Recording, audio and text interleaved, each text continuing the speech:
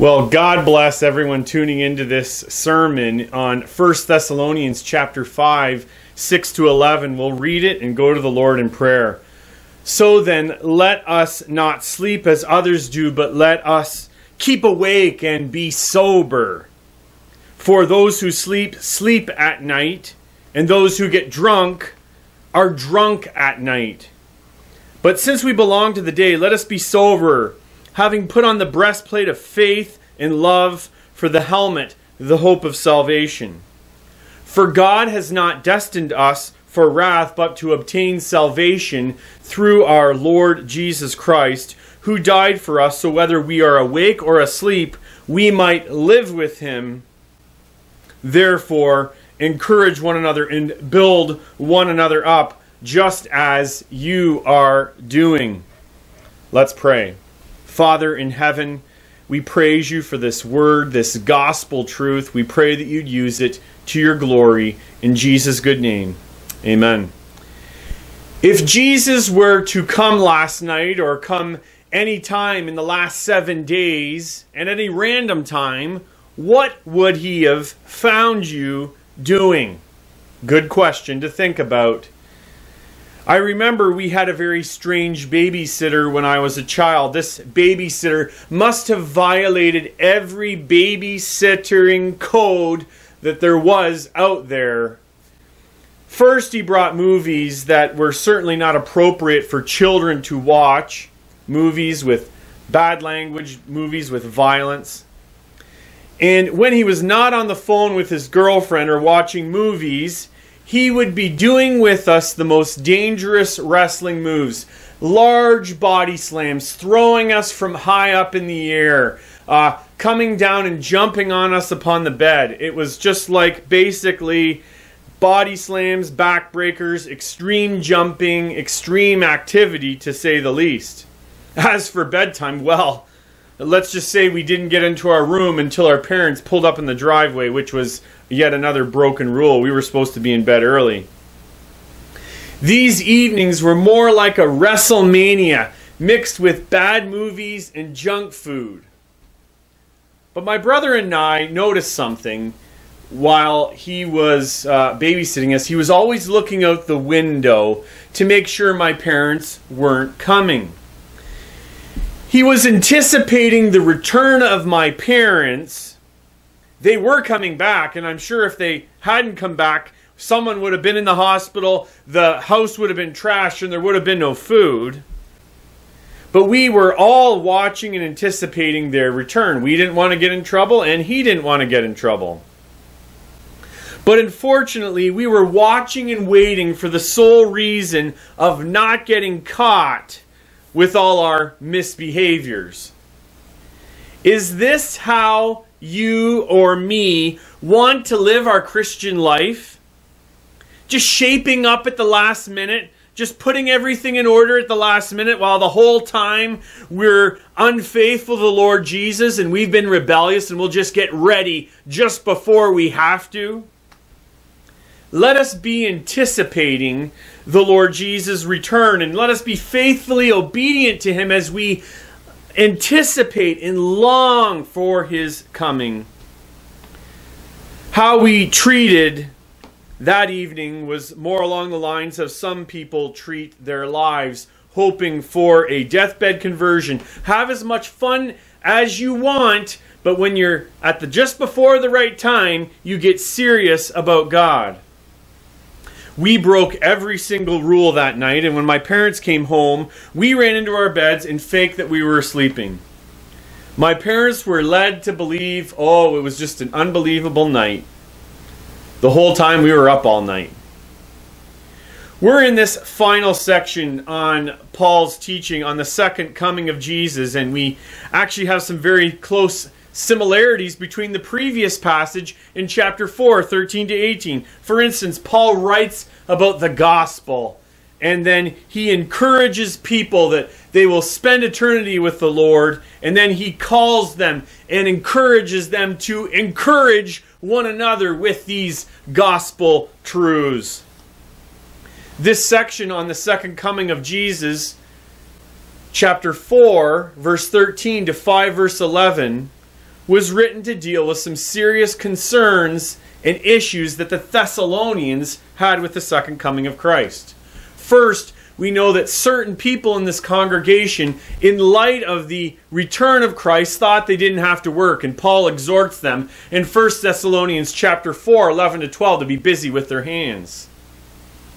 Next, we know that the Thessalonians were concerned with their loved ones, those who had fallen asleep or died before the second coming of Jesus, and they wondered if these people who had died before the second coming of Jesus would partake in the hope of the resurrection. And Paul writes 1 Thessalonians 4, 13 to 18 to deal with that. And the third concern, of course, was the timing of the second coming of the Lord Jesus. They were wondering what is going on with the timing of the Lord Jesus, and Paul addresses that concern in chapter 5, verses 1 to 5, saying, Jesus will come like a thief in the night.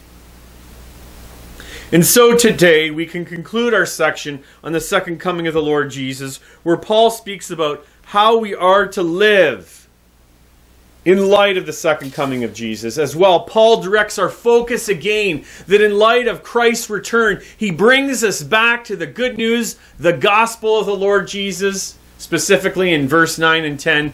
And he encourages us to encourage and build one another up, just in fact as these Thessalonians were already doing. So today we have 3 points as we look at 1 Thessalonians chapter 5, verse 6 to 11.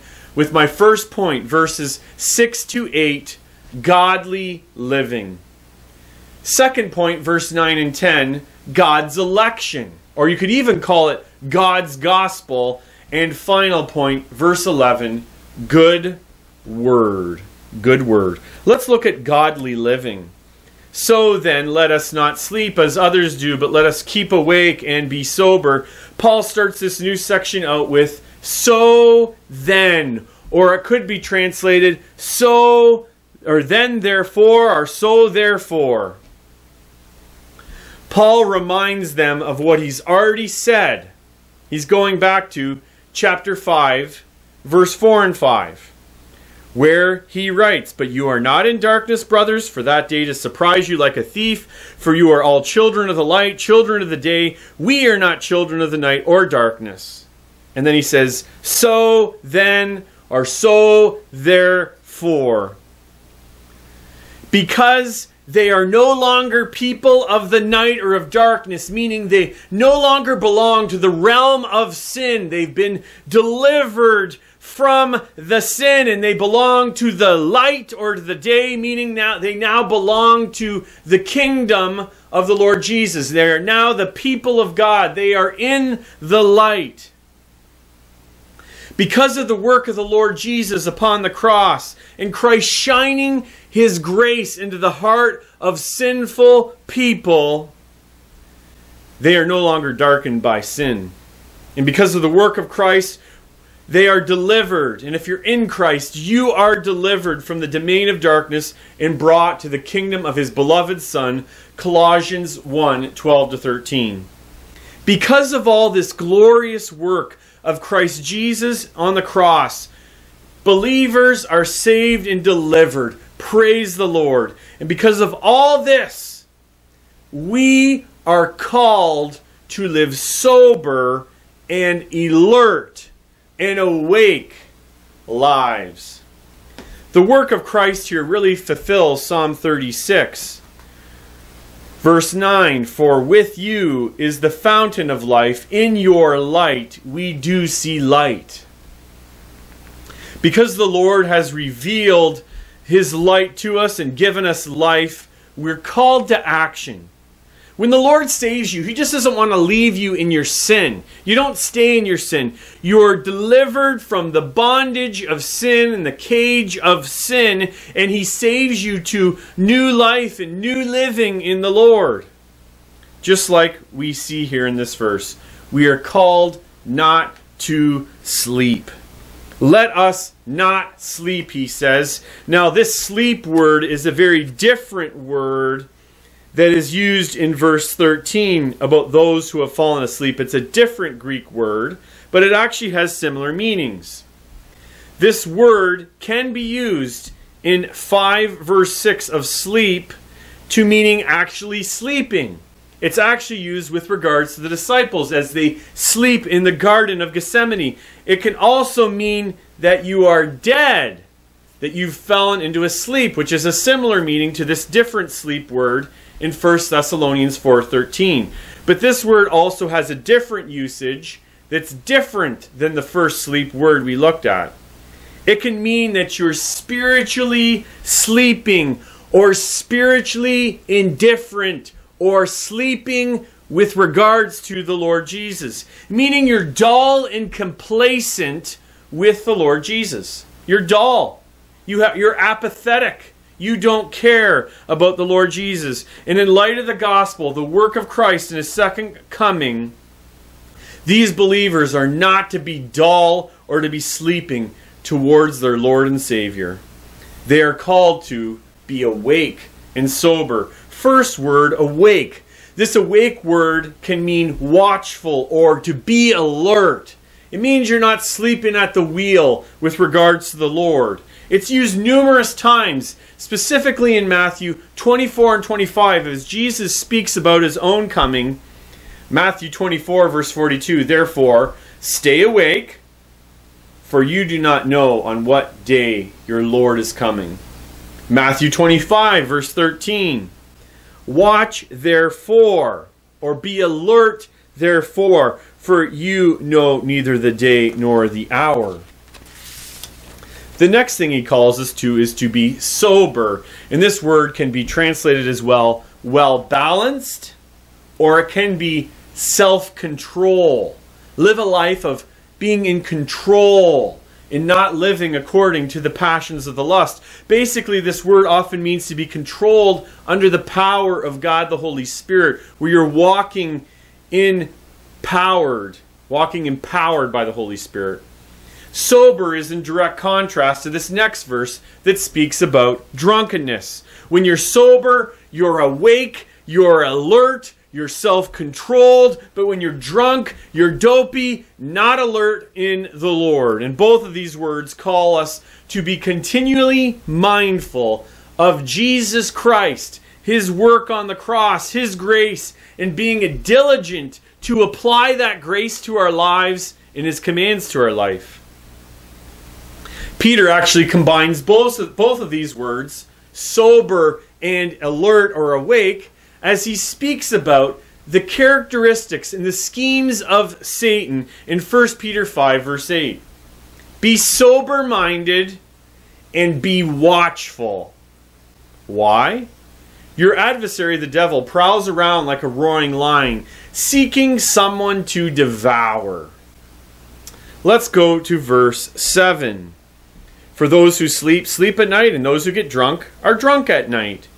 Here Paul picks up the reference in the previous section of night and darkness. Those who are in darkness sleep, and they're apathetic to Jesus Christ and His work.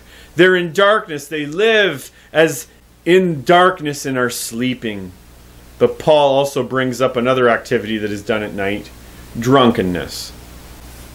Now I know most people know someone who says it's 4 o'clock somewhere and they just can't live without drinking even in the morning. But for the most part, the activities of drunkenness do happen at night.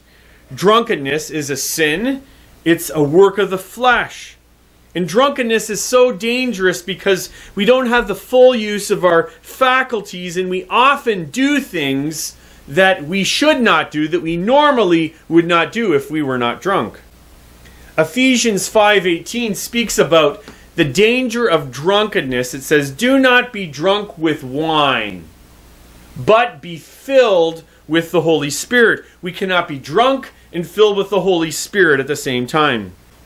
Drunkenness as well was a serious problem at the church at Corinth, because they were even getting drunk at the Lord's table as they were trying to celebrate the death and resurrection of Jesus. What Paul is getting at here is that the people of darkness do things of darkness. People of the night do things that the people of the night do. But here we get a big but in 5 verse 8 of 1 Thessalonians 5 verse 8. But since we belong to the day. The but is contrasting those who sleep and get drunk at night. Those outside of the Lord Jesus sleep at night. They get drunk at night. Those outside the Lord Jesus are people of the night. But these Thessalonians are not of the night. They are of the day. And they are of the light. These believers and all Christians, if you're a Christian, you are not a person of the day, of the night. You are a person of the day. Meaning that you have been made holy in God's sight. You've been delivered from the bondage of sin. You belong to God. Well, what does he say to those who belong to the day? Let us be sober. He calls them again to sobriety in the Lord.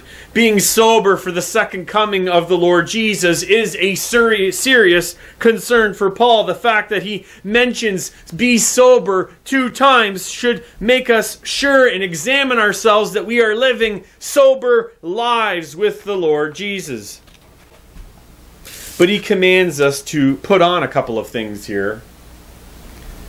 Having put on the breastplate of faith, verse 5, and love, and for a helmet, the hope of salvation.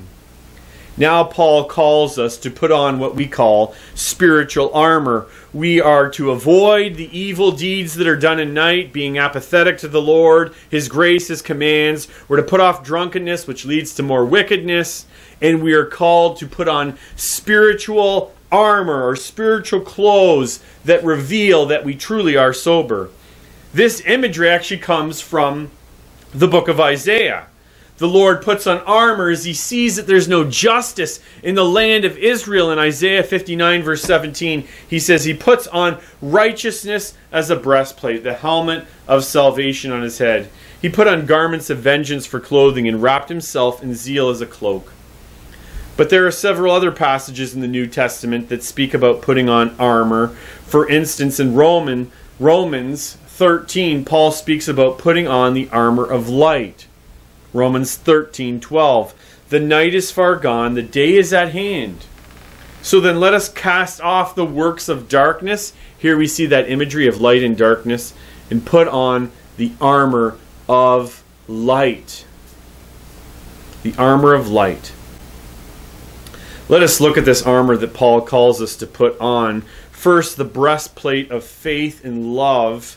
Faith and love are essential to Christianity. Faith here, of course, when you look at the faith as it's used in 1 Thessalonians, refers to their faith in Jesus Christ, their trust in the person and work of the Lord Jesus. And this breastplate is protection for your body to the blow of the sword or an arrow. Thus, faith protects you in the Lord. Next, love. Love refers to, here in Thessalonians, to 2 things. First, the love of God given to us. In 1 Thessalonians 1:4, for we know, brothers, that you are loved by God. And it's put in a perfect tense, a completed action. But as well, this love that he could be referring to extends to others, where you love one another. We sometimes see a culture in the church where love takes a back burner to people's personal agendas. Love goes all the way to the back and my agenda goes to the front. But we don't see this attitude in the Bible or in Thessalonians. They had an attitude of love for one another. Paul thanks God for their love in 1 Thessalonians 1:3. And Paul prays that their love would grow more and more. So the breastplate of the love of Christ, faith in Christ, the helmet of the hope of salvation. The helmet protects the head or your mind. And note what kind of helmet this is, the hope of salvation. The hope, meaning that hope is found in the person and work of the Lord Jesus, His grace given and life everlasting. The hope that God will bring with Him those who have fallen asleep to be with the Lord Jesus for eternity in 1 Thessalonians 4:14. The hope in 4:17 of always being with the Lord forever and ever. When we often think of this salvation, we often limit salvation to just forgiven sins, but we cannot neglect the hope of salvation, that we serve a living and risen Savior, and because of his resurrection we have the hope of everlasting life with him, away from the sinful body and sinful world. As we wait for the Lord Jesus, Paul calls us to put on the gospel, faith in the work of Christ, to remind us of the love of Christ, and to remind us of the hope of Christ. These are the very three themes that are brought up at the start of the letter in chapter 1, verse 2 to 3. If you go back to the first chapter, the start of the main letter, we give thanks to God always for all of you, constantly mentioning you in our prayers, remembering before our God and Father your work of faith, your labor of love, and your steadfast hope in our Lord Jesus. So we have godly living. Godly living. Now we have God's election in verse 9 and 10. Paul, in the midst of this section of the coming of Jesus, reminds them again of the gospel. Verse 9, for God has not destined us for wrath, but to obtain salvation through our Lord Jesus Christ. Here we see the amazing truth of God's election. Those who are saved are not destined for wrath. If you're in Christ, you're not destined to bear the anger of God for your sin, which you most properly deserve to bear for eternity. You are not destined to bear what you rightfully deserve. God is right to have anger at our sin because he's a pure and holy God, but God has not destined or determined his people to bear wrath for their sin. Notice the contrast. But God has not destined us for wrath, but to obtain salvation. We see this contrast. We're not destined for this, but God allows us, destines us for salvation. We see this contrast in Ephesians chapter 2, verse 1 to 4. And you were dead in the transgressions and sins in which you once walked, following the course of this world, the prince of the power of the air, the spirit that is now at work in the sons of disobedience, among whom we all once lived in the passions of our flesh, carrying out the desires of the body and the mind, and were by nature children of wrath, like the rest of mankind.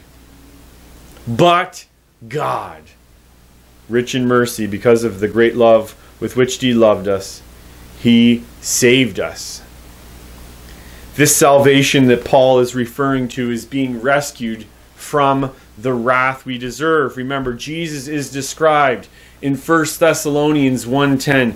Jesus, who delivers us from the wrath to come. Because of Christ, we are not destined for wrath because of Christ's work. We absolutely need to highlight this salvation does not come from our works, but the grace of God that comes to us. First, we weren't destined for this salvation.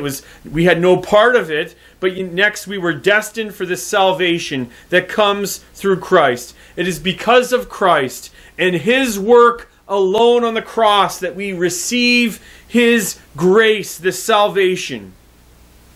Through Christ, God rescues us from the wrath of God that we deserve to bear because of our own wickedness. Think about all the sins you've committed. Maybe you're watching this and you're not even a believer, and maybe you don't even think what sin is even sin. Maybe you think it is something that's good. Think about the pride. Think about not giving God the honor, the God who made you, the honor he deserves. Think about all the times you use the Lord's name in vain. All the theft, all the covetousness, all the hate. God is a righteous and holy God and hates sin, and he will punish sin. But God in his grace destines us to be free from the authority and the punishment of our sin and to obtain the sure blessings in Christ. Praise the Lord. And he continues on. How does he deliver us from this wrath of God? 5 verse 10. Who died for us, so whether we are awake or asleep, we might live with him.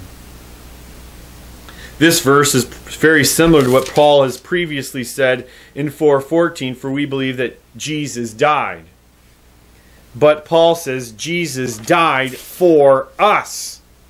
For us. His death was for our benefit.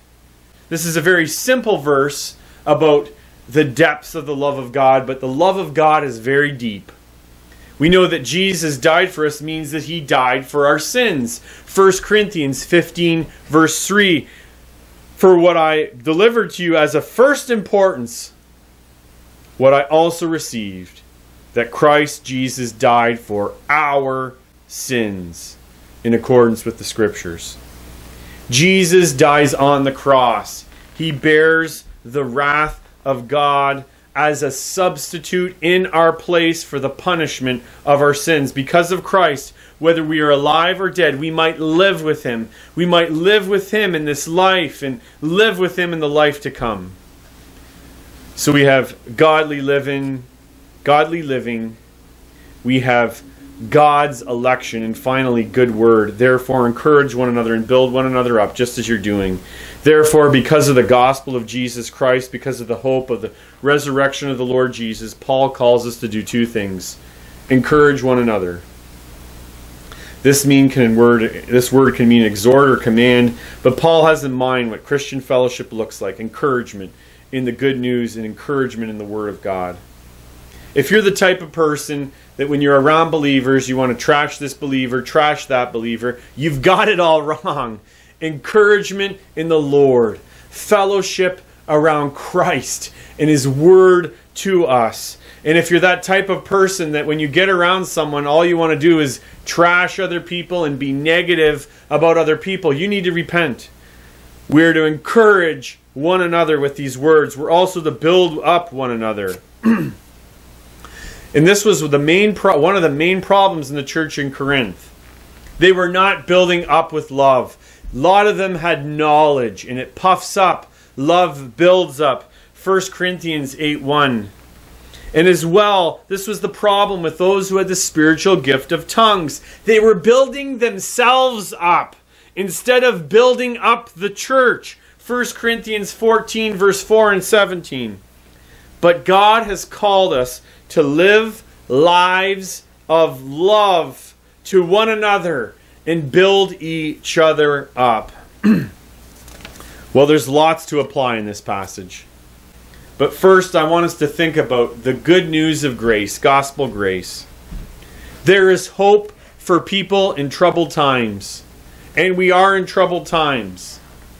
People are troubled. People are fearful. People are angry. If you're in the Lord Jesus, there's some amazing blessings that you need to ponder today, even in this passage. First, in Christ, you are not destined for wrath. The punishment that you deserved to bear for your sin is forgotten and dealt with on the cross. That wrath and punishment that you deserve to bear has been bore upon Christ by means of His work upon the cross. I love Romans 3, specifically Romans 3:25, whom God put forward. He put forward Jesus as a propitiation by His blood to be received by faith. This word propitiation means that Christ went in our place, bore the wrath of God, and thus forgave our sin. He took the punishment so we could be free. And he continues, this was to show God's righteousness, because in His divine forbearance He passed over former sins. You are not destined for punishment. You are destined for joy in Christ. Through Christ we can obtain salvation and all the benefits of knowing Christ. Because of Christ's work, through faith in Him, we belong to God's family. Maybe you're alone. You're not alone with the Lord. You have Him. You have the family of God. We have peace with God because our sin brought hostility between us and God. We have our sins forgiven completely. I think of Colossians chapter 2, where it says the glorious truth. And you were dead in your trespasses and the uncircumcision of your flesh, God made alive together with him, having forgiven us all our trespasses, and he canceled that record of debt that stood opposed to us and was against us. And number 3, we will live with Christ for eternity. Praise the Lord. We can experience the presence of God and the power of this Holy Spirit here on earth, but we have a greater hope that we will have the fullness of the presence of Christ at our death or at his second coming. And we will experience what true eternal life is, away from the sadness and sorrow and sin of our world. And if we've ever seen sadness, sorrow, and sin, it has been in the last year. But heaven will not be like what we've went through in the last year. Freedom, full freedom, away from the sorrow. God will wipe our tears from our eyes. That's the joy of the gospel grace. Christian, are you thankful? Today, though, if you do not know Jesus personally, you do not know these glorious truths, I encourage you to look into the Bible and see his grace for yourself. That's what I had to do. I had to get into God's Word. I had to get into God's Word myself. And God used the reading of his Word to teach me about Jesus, and he saved me. So I encourage you, shut off the Netflix, shut off the internet. Or if you don't have a Bible, you can just log into BibleGateway.com and learn for yourself, or download the YouVersion Bible app or the ESV Bible app and read the Bible for yourself. Next, Christians, how are we to live as we anticipate the coming of the Lord Jesus?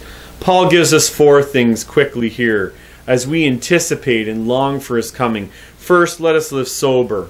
Let us live self-controlled lives. This means that we live by the power of the Holy Spirit. We live a life guided by God and his Word. This means that we're not carried by the culture's flavors of the week, because they cancel another flavor week after week. We don't go along with the crowd of the world. This means that we're standing firm in God's Word. We control our passions, our desires. We don't walk in anger, lust, selfishness, and covetousness. Hear what 1 Peter says in 1:13. Therefore, prepare your minds for action. Because you have this new birth and a living hope through the resurrection of the dead, prepare your minds for action. He uses this word, be sober-minded. Set your hope fully on the grace that will be brought to you at the revelation of Jesus Christ. Next, we need to be alert and ready and prepared. We need to be a people who are truly prepared. Imagine if there was a catastrophe that you knew that was coming for sure. Would you not prepare for it? We need to continue in the grace of God and obedience to God. Let us be a people who are stirred by the Word of God and live in obedience daily to Christ and are ready for the coming of Jesus. Third, we need to put on this spiritual armor. We're in difficult times and we are in a spiritual battle. Satan is real, but yet sometimes we try and think and put in our minds that he's not, but he is real. And when you look at the armor, even in 1 Thessalonians and the other passage, Ephesians 6, you see that putting on the armor is putting on the gospel of Christ. Think about what Paul said in Ephesians 6:13-17. Therefore, take up the whole armor of God, that you may be able to withstand the evil day, and having done all, to stand firm. Stand therefore, having fastened on the belt of truth, and having put on the breastplate of righteousness, and as the shoes for your feet, having put on the readiness given by the gospel of peace. In all circumstances, take up the shield of faith, which you can extinguish all the flaming darts of the evil one, and take the helmet of salvation and the sword of the Spirit, which is the Word of God. Did you put on your gospel armor today? Did you preach the good news to yourself of getting into God's Word and reminding yourself of the grace of Christ and his work, his defeat of Satan on the cross? Did you put on your spiritual armor? And finally, we're called to encourage and build up. Paul has already said that to them in 4 verse 18, but he says it again because it's very, very important.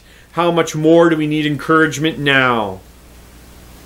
And this is something that extends far beyond the worship service of encouragement. We ought to be doing this to one another throughout the week, checking in, praying with one another, and encouraging each other in the Word of God. Jesus is coming soon. But are you going to be prepared? Or are you going to be like how we acted on the babysitting nights, doing the bare minimum, hoping to get away with as much nonsense and goofiness as possible till my parents came home? How are you going to live your life? I pray that you live for the Lord Jesus, faithfully serving Him, being sober, being ready, putting on the gospel, and encouraging one another and building each other up. Amen.